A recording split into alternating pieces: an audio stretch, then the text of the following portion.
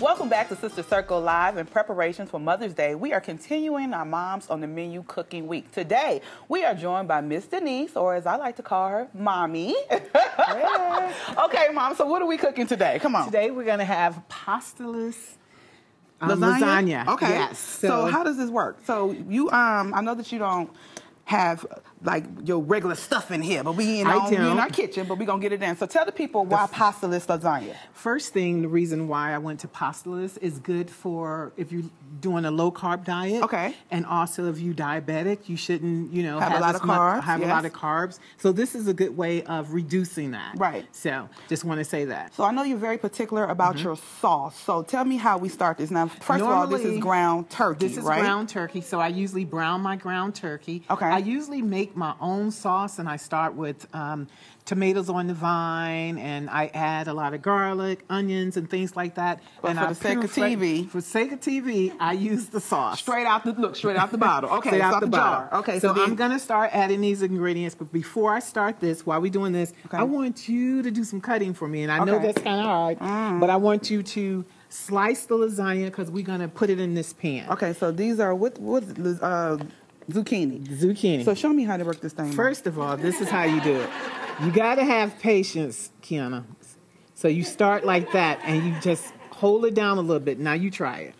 And I'm going to you can do it. I trust you. I don't know. You don't trust me at home. Now look. No, I don't.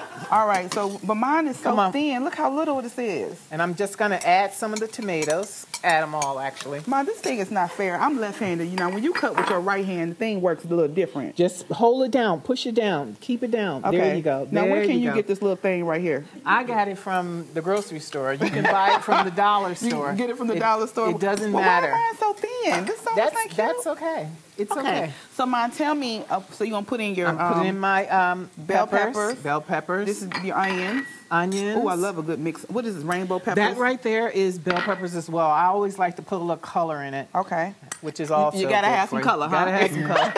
Here's your garlic, right? Put a little garlic in here. I'm not going to use all of it. And then, so tell me about these spices. Now, here's the issue with you, Mom. Every time I ask you about your recipe, you don't have measurements. I say... you just throw a little bit in. A little bit is not a measurement.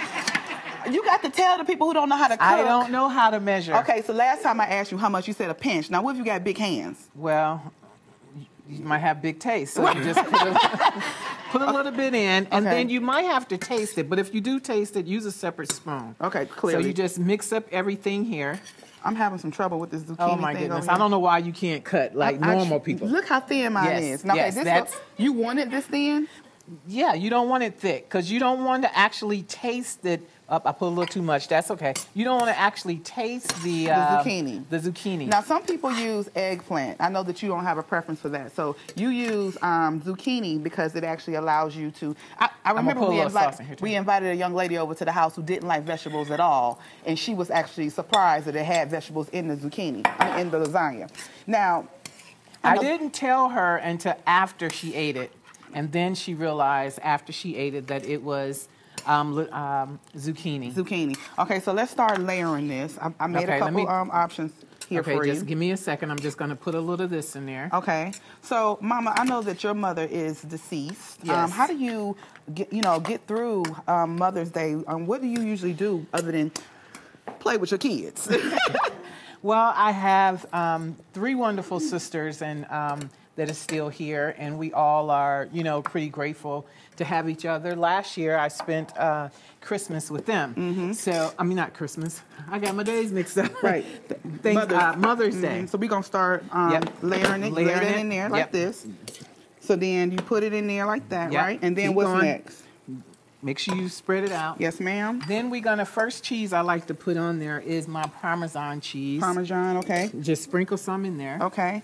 We don't particularly like ricotta and all that kind of cheese, but we use mozzarella. And then you put your, keep layering. Boom, boom, boom. Layer it some more. Yep. Uh-oh, I'm stuck. There you go, there you go. And another piece right there. Perfect. Then put some more cheese. Yep. Go. So let me tell you, I know that you made a TV lasagna. Yep, I made one. Now, we left it, it's good and it's cooked. Now, I will tell y'all this. It's not the prettiest looking thing. Nope, it's not pretty, but it's very, very good. Now the people, look, the TV people left it in there and it got a little, got a little brown. Got a little brown. The brown mean is old school. Old that's school. parenting. It's cut. That's what love from the house is.